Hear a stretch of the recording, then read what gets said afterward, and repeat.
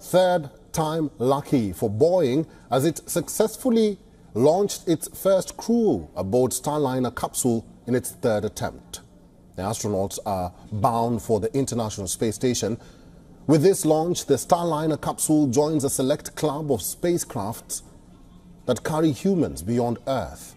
NASA Commander Barry Wilmore and co-pilot Indian-origin astronaut Sunita Williams, both former Navy test pilots, are piloting the space vehicle.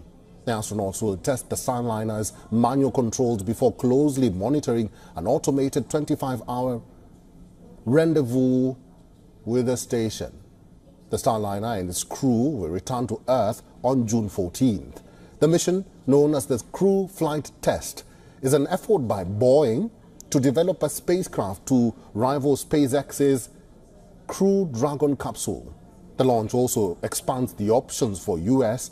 for ferrying astronauts to the space station under NASA's Commercial Crew Program.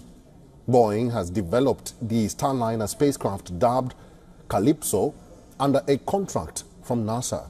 It has run into several delays and glitches in its developmental process and stages. The spacecraft has flown twice to the space station, both uncrewed missions. The launch was cancelled on June 1st, just 4 minutes before liftoff, when the ground launch sequencer failed to load properly. Previous attempts in May were aborted due to a faulty oxygen relief valve and helium leak in the service module.